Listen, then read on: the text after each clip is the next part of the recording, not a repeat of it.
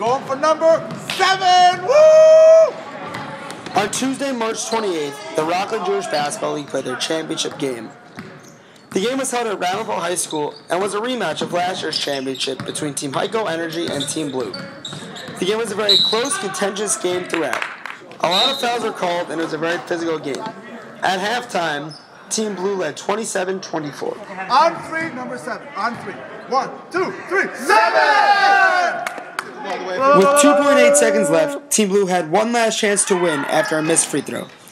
They missed their Hail Mary attempt, and Team Heiko Energy won its 7th straight championship game, 47-46.